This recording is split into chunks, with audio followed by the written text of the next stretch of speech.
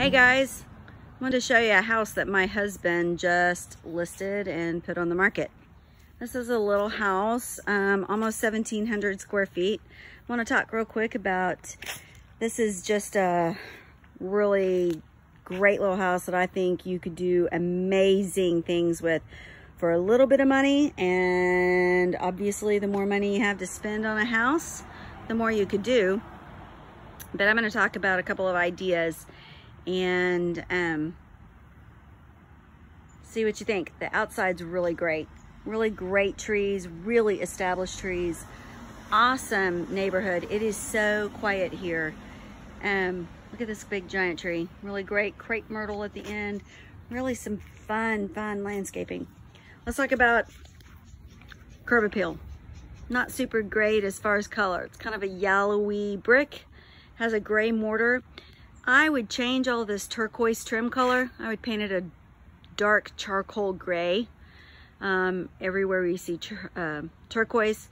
And then I would take the yellow that's on the fascia and on the shutters, and I would do a lighter gray. And that would kind of match the mortar. I think that it would look really fantastic.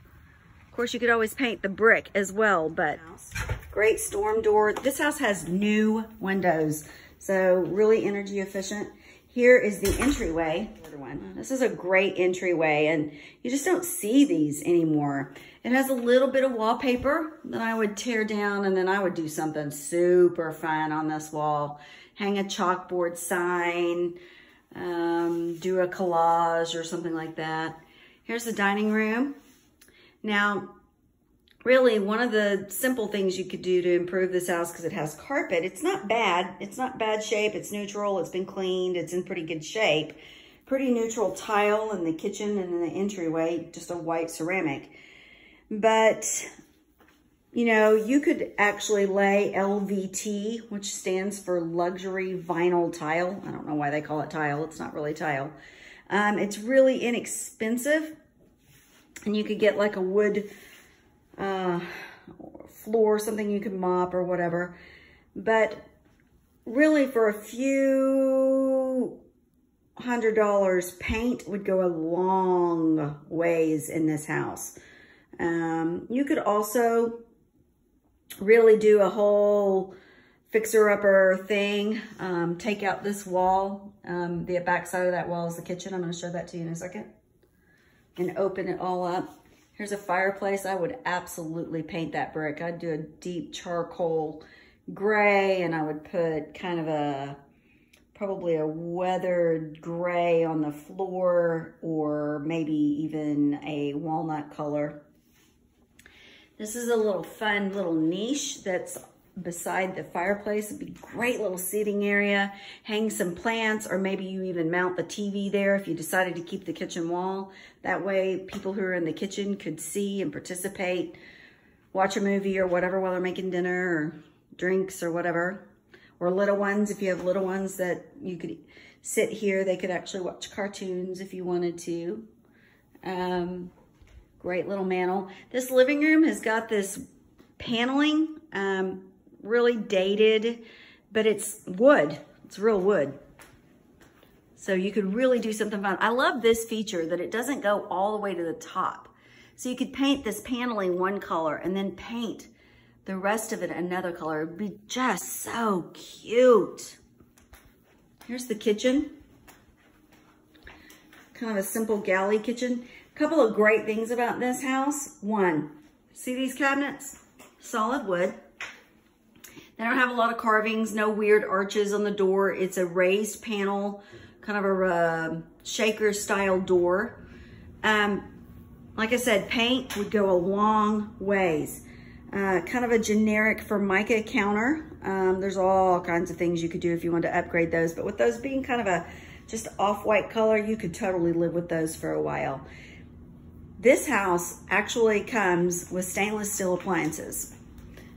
Stove, refrigerator, here's the pantry, some pretty good storage in there, dishwasher, and it has new windows. I know I said that before, but man, That's not a huge cosmetic thing as far as fun, but it is functional, and it really does improve the look of a house. Here's the utility.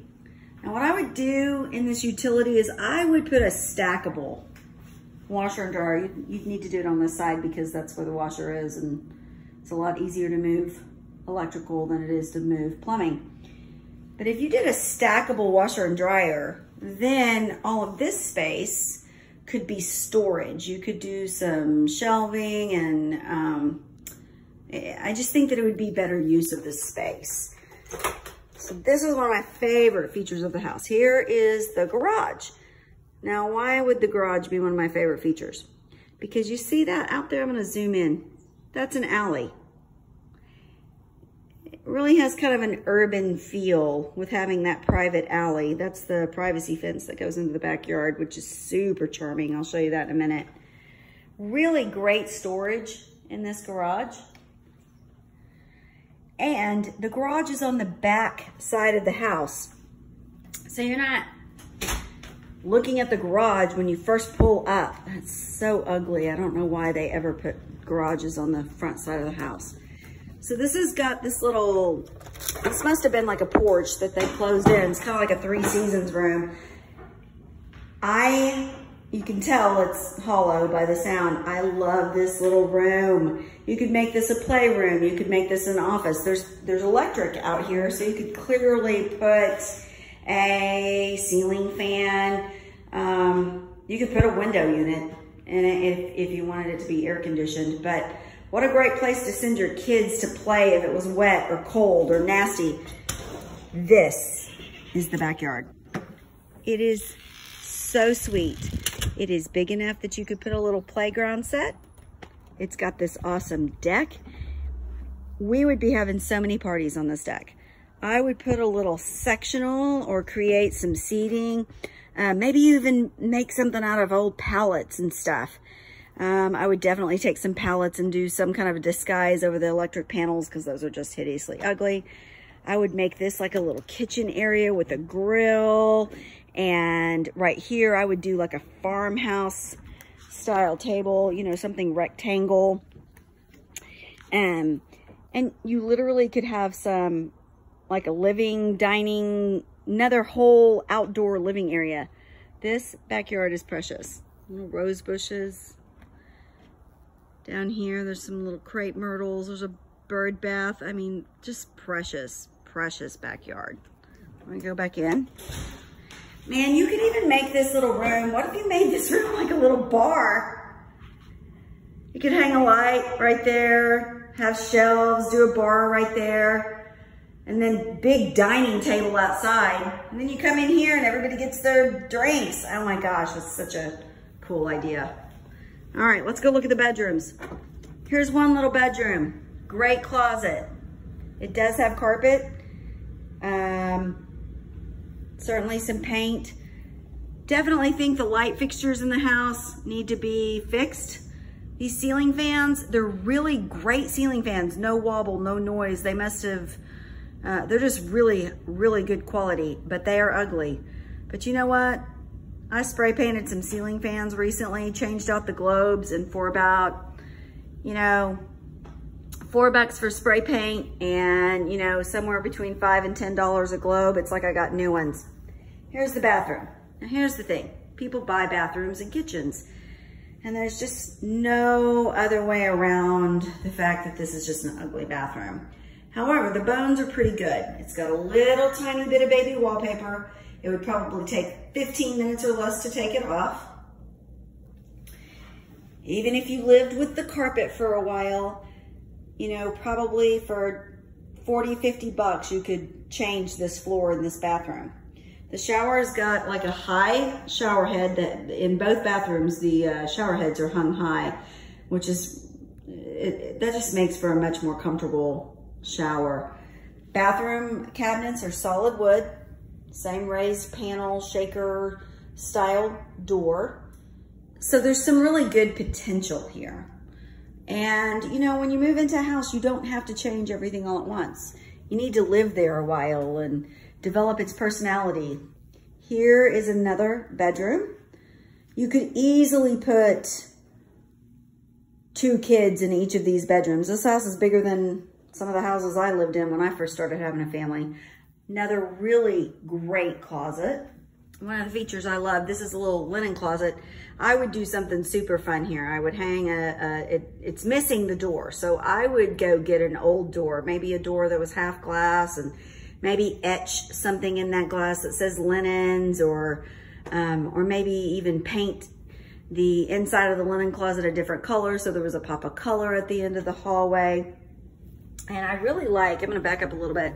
This doorway is really wide. So it really, even if you needed to make this house ADA accessible, or had someone in your family that was in a wheelchair, it would be very easy for them to get in and out of these doorways. This is an oversized doorway to this master bedroom. So that's a very good benefit. This is a fantastic size master bedroom.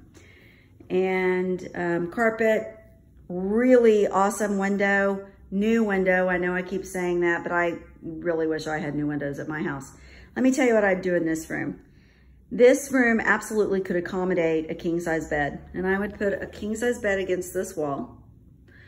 And I would hang curtains a little bit more to the right side so I could create some symmetry with that window. A couple of nightstands beside the bed, maybe hang some pendant lights hanging down. Put some great artwork either side of the window. And then over here, and turn around, I would put a tall dresser on that wall, maybe mount a TV so that I could watch TV in bed. I know they don't think that's a good idea, but me and Doug love to watch TV in bed. And I would put a chair in this corner right here, maybe your own little personal timeout chair. Great place to read and just have some quiet time. Get to look out this window at this very pretty established trees, and it's just so tranquil. Here's the bathroom. Same wood cabinets, same ugly countertop. But here's the thing, definitely enough room to be able to put in a vanity with 2 sinks. Keep the cabinet, just put in a new vanity. You can buy those for just a few $100s. Put some wood framing on that mirror. So you're using it, it's good quality mirror, it just needs a frame. I take out those spindles. I don't like that there's carpet in part of the bathroom, but there is tile by the tub and the shower. And then this really awesome master closet. I'm really kind of jealous. My house is bigger than this, but I don't have a closet this good. Great storage. You could even add additional shelves up top if you wanted to. Could certainly add hooks if you even needed more. I mean, this is plenty of room. This is a really great closet. Anyway, fun house. I'm already over the time that I thought it should be. If you're interested, you should give my husband a call, 817-307-0987. I don't know if I said that I would paint this fireplace, but I definitely would. Here's Doug. It's a great property, listed at $225, almost 1,700 square feet. Be a wonderful first-time home, or young couple, or even an older couple looking to downsize. It's in a fabulous neighborhood, no HOA, but very well kept and clean. Super close to Joe Pool Lake, right in the middle of Cedar Hill. So let me know if you want to come take a look at it. I'd be happy to show it to you.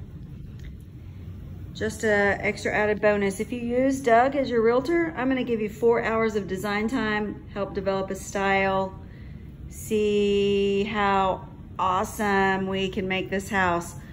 The only caveat is your first party, you have to invite me. All right, peace out.